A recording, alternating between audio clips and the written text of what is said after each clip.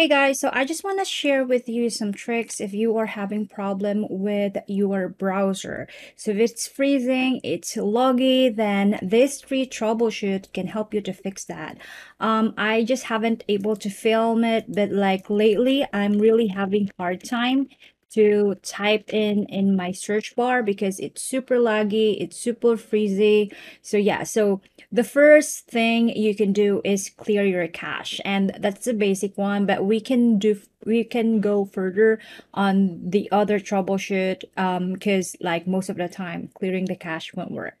But yeah, so to clear your cache, so just so you know, you click on this one here, this three dots, and then you click on history and click on history, and then you click on clear cache browsing.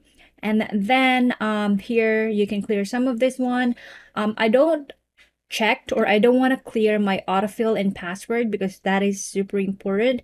Hosted up, I want to keep that unchecked as well. So you click on clear, and you should have you can try if there's a progress, but most of the time there's no progress. So the other thing you can do is clearing your cache into your windows.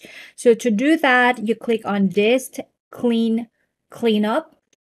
You go into your, let's delete that, you click this, and then you click on this cleanup, and then okay, hold on, so this cleanup, oh wait, it's not showing, so run as admin.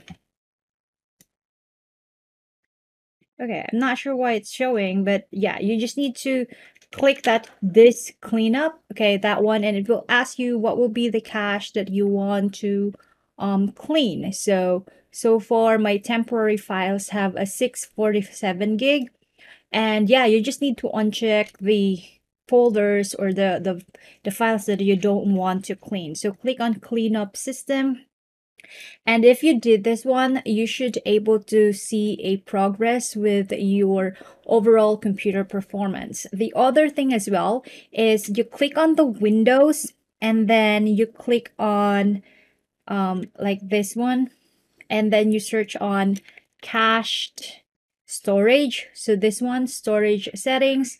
And in here, you can go into the temporary files and click all of them. So actually, that was we did earlier. So you do that and then go back to the system. Okay, let's try it again. You click the Windows icon, you click on the cached or the storage settings, and just double check some of the things that you might not need, which is like this one, videos has a 3 gig, which you can check these other videos here that you probably don't need, so you can, remove them if it's not necessary.